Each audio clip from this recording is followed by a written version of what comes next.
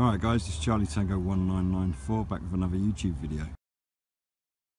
While I'm shooting some other videos of the different items that I'm planning to go camping with this summer, I thought I'd do a quick run through of my survival tin. I mentioned in my kit assessment video that this would be something that I would be taking with me, probably keeping in a trouser pocket or on my person rather than in a bag once I get where I'm going, just because it's got some basic survival tools in it. Not that I'd ever consider that I'd be in a desperate survival situation, but there are some tools in it that can be useful if you get lost, or the scenario probably is that you've fallen and broken a leg or something like that, and it's going to be a real difficult thing for you to get back and you're kind of stuck for a period, maybe 24 hours, maybe 48 hours, where you really are going to need to sort of take care of yourself, and if you've got nothing else with you, if you get into that kind of situation, then having a survival tin like this will give you some really basic and sort of fundamental provisions or access to kind of resources or whatever else. If you're new to this channel and would like to see more CB related videos, feel free to hit the subscribe button below and watch out for new videos uploaded every Wednesday. If you enjoy my videos, don't forget to hit the like button or leave me a note in the comments section. Also, if you're new to CB Radio, watch this video through to the end to find out more about the free gift I offer to all of my subscribers. So if I just run through the different things that are in here and the reasons that they're in here, then it might make more sense as to why it's a good idea to carry one of these on your person when you're out in the outdoors. So start really with the lid. Obviously you've got a container to keep everything in, but a container is an important basic tool in kind of the bushcraft survival sort of situation. You can gather up things and store them in here, as well as in a really desperate situation, you could gather up water, or get it from a stream even, but you could capture rain. You can also use this kind of as a pan to cook on if you can create a fire, which again we've got the ability to be able to do with the contents of this tin. The other thing it can be used for, because of its kind of reflective surfaces, is as a signalling mirror. So again, in terms of kind of survival strategies and theory, signalling is an important part, and the tin itself serves as a kind of flashlight or a reflector to attract people's attention. We mentioned fire, and in the survival tin there's a fire steel.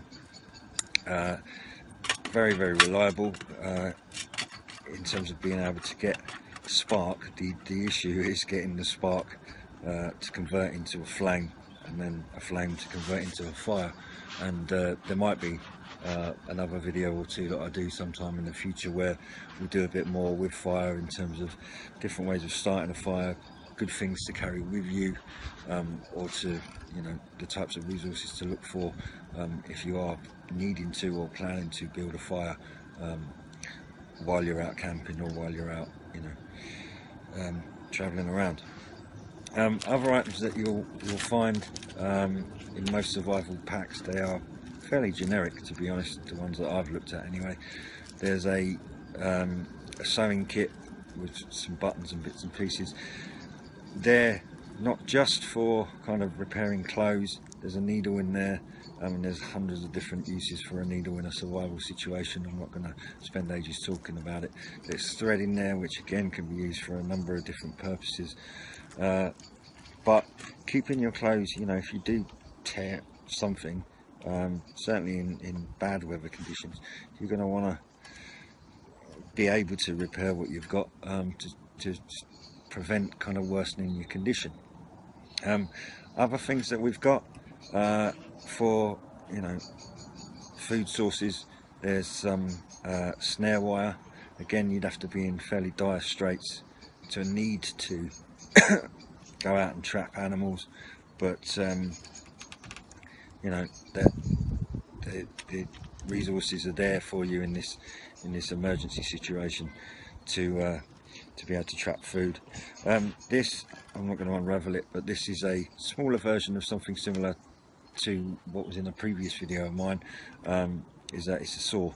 A couple of different ways you can use it, but it is part of being able to prepare firewood and gather up those kind of resources should you need to create a fire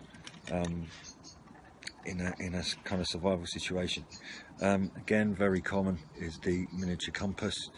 If you are lost, you need some means of being able to work out your whereabouts, or at least work out your general direction, so that if you are in serious trouble and you are needing to walk out of a situation, you might have some general idea about where you're heading to.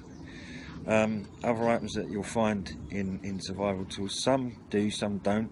This is a little tiny pocket knife, not really much good for much, but again, in a really bad situation, having something is better than having nothing. And actually, a knife that size, it's got certain tasks that it can do, but certainly, you know, if you're planning to be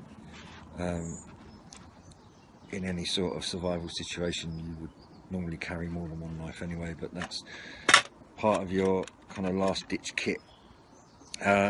We talked about signalling before with the tin itself. Very often these survival tins come with a whistle, again an audible way of attracting attention, so you shouldn't ever really be in a situation where you haven't got the means to be able to signal whilst you're out and about. There's a fishing kit in this survival tin, some lead weights and some fishing line. So again, obviously can be used for fishing, and there is a particular way to utilize one of these, which possibly I might do a video of one day, but there are other YouTube videos out there that will talk you through how you can use one of these in a survival situation. But again, in terms of needing to capture food from the wild, you'd need to be in pretty dire straits to need to utilize one of those. Various pins, safety pins, stuff like that. Again, talking about repairing clothes, and if you needed to, creating fish hooks, or can be used in snares and stuff like that. So another useful item to have in a survival tin. And then we've got some water purification tablets. 1 tablet per 1 litre is usually the measure. What I find, depending on which ones you use, they can leave quite a funny taste in the water. But you know, if you are going to gather up water from different water sources that you're not 100% certain are clean and palatable and safe to drink, then you should take the precautions to make your water safe to drink, both by boiling it and by adding these kind of purification tablets to your water. Again, very useful in a survival situation. They provide a pencil. You're going to need, or you should have access to, some kind of writing implement. Even in, you know, a desperate situation, you might want to be leaving messages or creating marks as you go, so that you know, people understand where you've been or what your plans are. If it's the only way to make contact with someone in some point in the future, if the only way to do that is with a pencil that you've got in a survival tin, then you know, that's quite a desperate situation. Lastly, I've got 2 rubber bands, which I use to keep the tin shut. They also have a number of different purposes, and then they work as rubber bands, so as a sort of fastener or whatever else. They're useful for that, but they can be used if I needed to create sort of an emergency slingshot. But predominantly, you probably use it as a fire starter. Rubber is a very good tinder. Burns obviously very dark, and the amount of smoke that it creates, and you can light a spark to this and it will start to burn. So as a fire starter, it's a very useful resource to have in a survival situation. So that's the contents of my survival tin, and in another video I will go through other items that I'm looking at to take out with me this summer on a number of different camping setups that I want to try out. Thanks. Hope you enjoyed watching this video, and as a thank you to you, particularly if you're new to CB Radio or returning to it after many years, I've put together a free information series called The Beginner's Guide to CB Radio, which I'm sharing with all of my subscribers. To find out more, click the link in the top right corner now.